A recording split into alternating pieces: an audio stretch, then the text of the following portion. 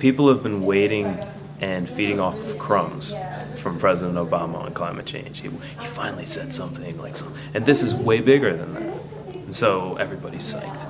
But that leaves the very material question of what do you do with the Republican Congress intransigent and with the public more activated because of 2012's freaky weather, which really hits people at home, but still not completely across the finish line. I mean, President Obama was right to say earlier that there has to be a kind of education, communication, awareness lifting process.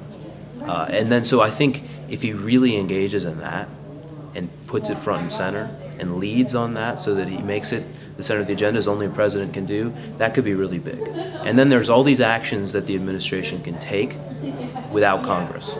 Those are very big. The biggest, of course, is the EPA's regulatory actions involving various types of power plants. Very big bang for your buck there. So this president can do a lot on climate change if he sets his mind to it.